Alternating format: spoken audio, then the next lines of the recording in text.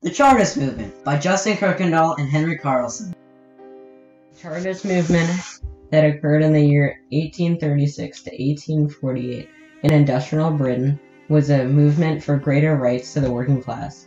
They fought for political representation in Parliament in order to gain the quality of life they deserved.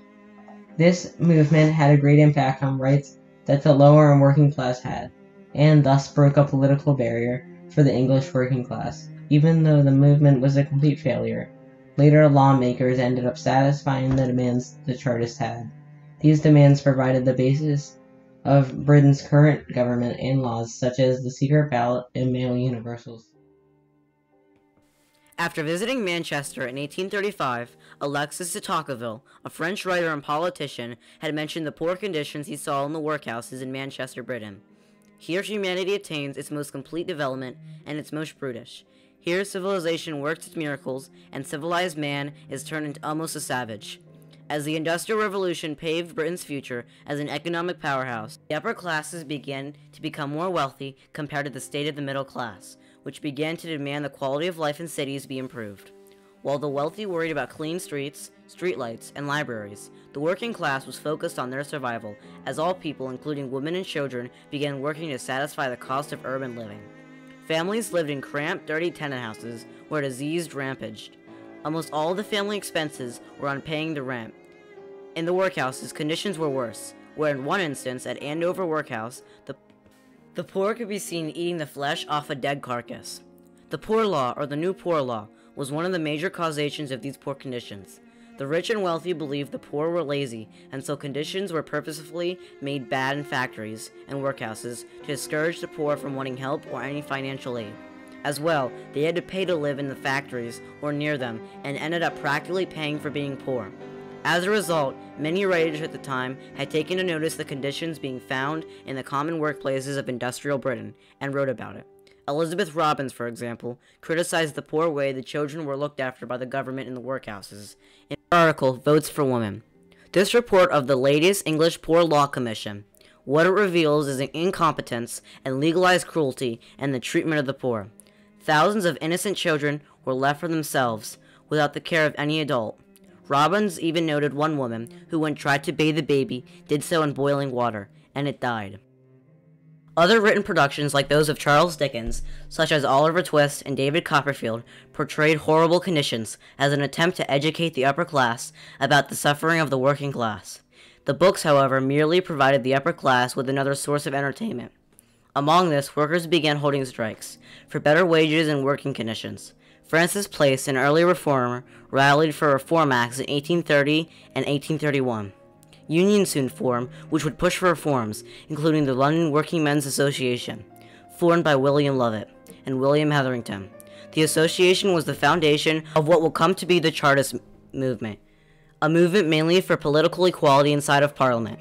The Minute Book of the Association, written by William Lovett on October 18, 1836, with the help of Francis Place, contained 5 of 6 reforms that Chartism would push for: universal suffrage, vote by ballot specifically in secrecy, equal representation in Parliament, annual parliaments, and no property qualifications for members of Parliament, not including the payments of members of Parliament.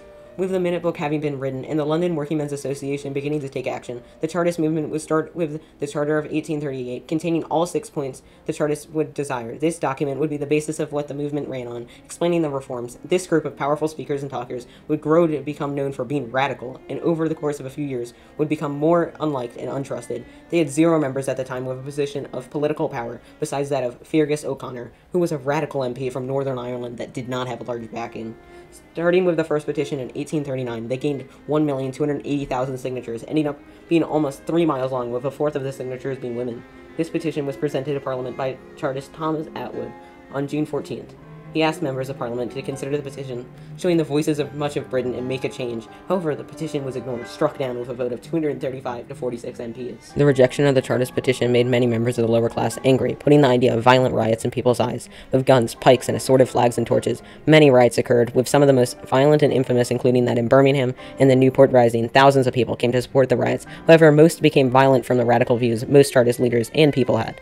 At Newport, the police were summoned, along with a private guard killed 21 men, supposedly supposedly protecting the upper class from these vicious tragedies. The murderers were not given charge. However, the leader of the riot, John Frost, a supporter of male suffrage and radicalism, was charged with treason and sentenced to death by hanging. Frost's sentence was commuted to transportation to Tasmania on the coastline of Australia. He later went to the US and was allowed back in Britain in 1856. This and many more smaller riots made the Chartist movement seen as violent and terrible in the public eye, especially those of Parliament. Chartists would use the media as a terms of communication and as a way to express their ideas for the affordable price for the poor. The Poor Man's Guardian was a newspaper run by Henry Harrington, a founder of the London Working Men's Association, and first published on July 9, 1831, selling for just a penny for the profit of the poor, which suited the motto, knowledge is power. However, after not paying the stamp duty due, Harrington was prosecuted multiple times from 1831 to 1836. Other newspapers also ran, including the Northern Star, run by O'Connor, and the most successful, The Charter, run by William Lovett, which first published January 27, 1839. In these newspapers, Chartists made poems, mostly by self-educated industrialists or artisans, workers, who expressed their feelings in order to inspire others to join the movement. Chartists, however, did not give up their cause, and another 2 petitions followed the first, built on the original that was ignored. The second was supposed to contain 3.3 million signatures, but was later discovered to be false. O'Connor, the MP of Nottingham, an extreme Irish radical, brought the largest petition in the history of Chartism, as he claimed. The petition was to be marched to Parliament in Westminster, starting at Kensington Commons. On April 10, 1848, 30,000 of the planned 200,000 Chartists gathered. As British forces fortified the buildings such as the Bank of England, 150,000 troops were called in, including the late Emperor Napoleon to act as constable. After meeting with the authorities, the movement broke up, and the petition was slowly delivered to Parliament by peace. The astounding 5.75 million signatures were discovered to be about 2 million, with signatures such as Queen Victoria and the Duke of Wellington and Mr. Punch to be falsified. Newspapers like the London News published humorous cartoons taking Chartism as a source of humor. Chartist credibility and reputations were ruined, and after the delivery of the final petition, Chartism had broken up, a failure. Following the breakup of the movement, Chartism still lingered around for some time. Sent to the current prison colony of Australia, prisoner Chartists spread their beliefs to fellow workers such as those in the Eureka mines in Victoria, Australia. Chartist demands were put forth and achieved the first Victoria Parliament, and it obtained a secret ballot showing Chartism's widespread effects. Due to radicals such as O'Connor, many Chartists were seen as untrustworthy. After having been found guilty of falsifying signatures after the march at Kensington Common, one thanked the Commissioner of the Metropolitan Police for keeping order and protecting us from these repeated attempts to disturb public peace in this and the adjoining neighborhoods by a class of misguided people calling themselves Chartists.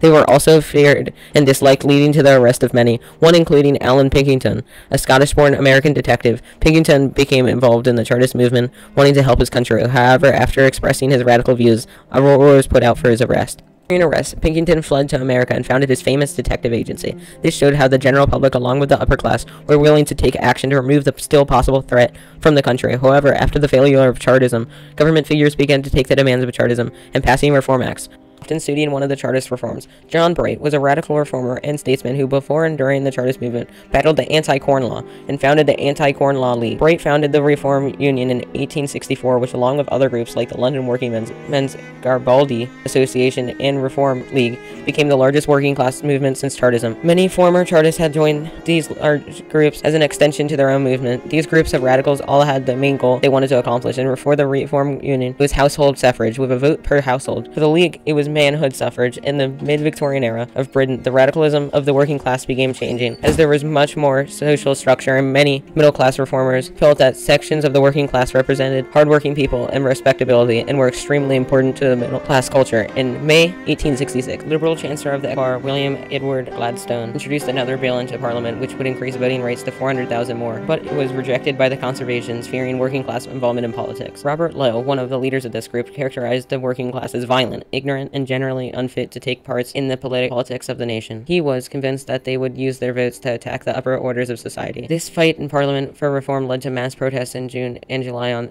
July 7th, a national demonstration was led in Hyde Park, and even though the meeting was banned, many broke through the bars of the park. As well, Bright went around the country on a national tour, speaking, showing Parliament that reform was not going away. Parliament began to present more, and including that presented by Benjamin Disraeli in 1867, which based the voting for the first time on household suffrage. This Reform Act, however, had major restrictions that included compounding, that would be stopping much of the working class from voting. Hodgkinson. Many restrictions were resolved through deals such as amendment prohibiting the protection the practice of compounding and made more people eligible for voting. This bill in the end added an extra 500,000 people. However, the disfranchising people in many parts of the country and in Wales. Other documents like the Secret Ballot Act of 1872 and Parliament Act of 1911 made some of the Chartist goals reality.